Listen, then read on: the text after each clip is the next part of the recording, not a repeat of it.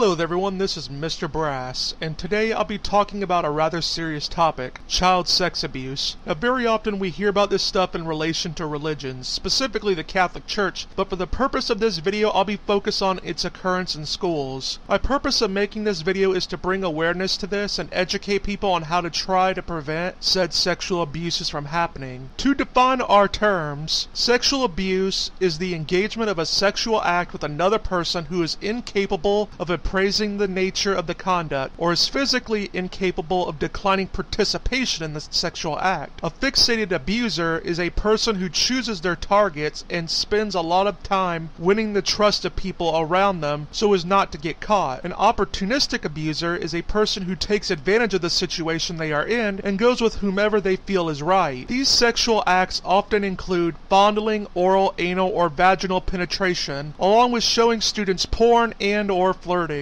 Such abuse in reality is very common, sadly, with 3.5 million students reporting having physical sexual contact with an adult and 4.5 million for non-physical sexual assault. In the paper by Carol Shackshaft entitled Educator Sexual Misconduct, a synthesis of existing literature, 1,000 researchers, policymakers, and educators were contacted in order to get a better grasp on the situation. Generally, studies documenting such cases are conducted with two methods, one based on incidence and the other based on prevalence. Incidence focuses on official reports to criminal and child protection agencies. Prevalence studies ask children and adults if they've been sexually abused by an adult. Because of this, incidence rates are generally lower than prevalence, since many children get sexually abused and don't report it to the authorities. Only about 6% of child sexual abuse cases go to the police. Pedophilia and hebephilia in of themselves are psychosexual disorders that are characterized by the sexual preferences for prepubescent to adolescent children. Now, not all pedos and hebephiles engage in sexual acts with children, and many never act on it, seeing it as an immoral perversion. Also, not all sexual contact with children is delivered by people who are hebephiles or pedophiles. Most offenders in schools are male teachers. Same-sex engagements happen, but just so you don't get the wrong idea, sexual orientation, i.e. being straight or gay, isn't an indicator in these studies. Most male teachers who engage in sexual acts with male students often identify as heterosexual and are often married to or in a relationship with a woman. Most of the time it is female students who are targeted and not males. Black people are overrepresented in being targets of sexual abuse. Sexual offenders in schools use their position of power to manipulate students in order to engage in sexual acts with students, often giving them more attention while increasing contact in order to test their silence, along with giving threats in order to ensure silence if otherwise. Offenders often seek vulnerable students whom are easier to control, and because of their position of power, it is unlikely that someone will call them out on it, especially if they're a popular teacher. Very often offenders have great records, and this is done so it is less likely someone who does know about it will call them out,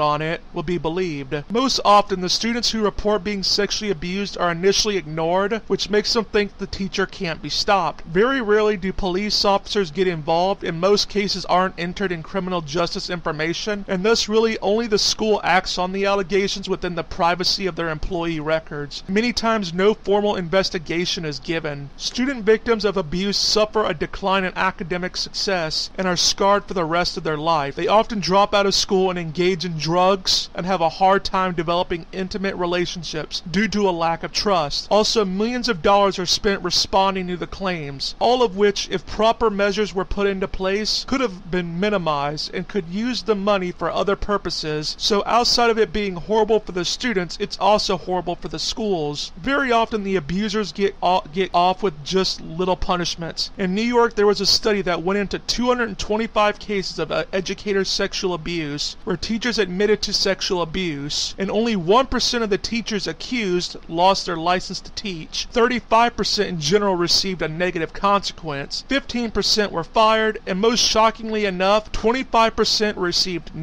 relatively no consequence, with at best being reprimanded off the record. As much as 39% 90% of the cases involved the teachers just leaving the district with all their benefits intact, and even were given positive recommendations from the schools. While there hasn't been really any studies showing the effectiveness of prevention studies, there are some ideas of what to do that will help reduce the numbers, such as developing policies, having more thorough hiring processes, with people to train on the spot, with people trained to spot red flags and applications, and it's good to report all allegations to the police, educate students and staff about unacceptable behavior, etc. Also, a good way of spotting an opportunistic abuser is by their tendency to have teenage-like behavior, along with a history of boundary problems. Many male and female teachers like to take the sexual contact as indication of romantic relationships, and often feel like it's okay because the victims happen to be teenagers. Staff members of the school will often say that they didn't report the incidents because they were afraid that if they were wrong that it would ruin the life of the teacher, and most programs geared to stop abuse is more about teaching children what to do and not the adults, which needs to be changed so both have the duty to know what to do if they are seeing something they think is going on. Well, that is all for today.